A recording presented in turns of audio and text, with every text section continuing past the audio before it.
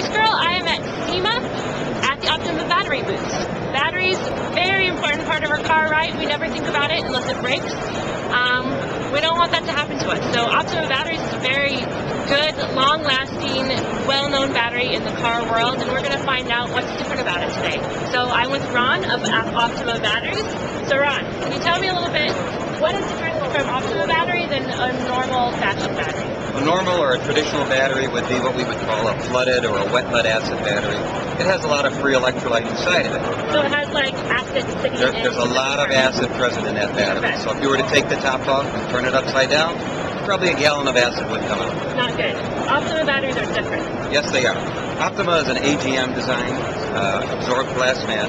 If you were to take the top off an Optima battery and turn it upside down, there's no free acid present. So a lot of acid is not going to come out. In fact, no acid is going to come out. So what I understand, Optima battery has a spiral lead plate in each of these little cylinders. Correct. And between that is a glass mat where all the electrolyte is absorbed in it. Yes, And that holds the charge.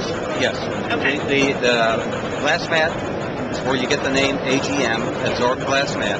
The electrolyte is present in that glass mat and is present inside the active material that's on the plates. Awesome. So with Optima batteries, the advantage of having that whole design is going to be what for me as a consumer? Well, it's gonna give you a longer life battery compared to a traditional wet battery.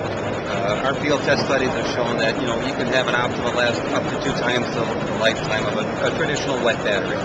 And as we were talking about last night, there's the guy who used a battery, Optima battery, for 20 years. Yes. Which is not normal, but it happened. Yes, he had it in his tractor, and then he had it in his pickup truck, and then he put it back in his tractor. And I think the care and feeding of that battery was excellent for this particular individual. All right, so when we look at these different batteries right here, there's a few different lines of Optima. We've got red tops, yellow tops, and blue tops. Okay. Can we just really quick go over what are the applications? Very simply, red top is an engine start battery. It's good for your daily driver.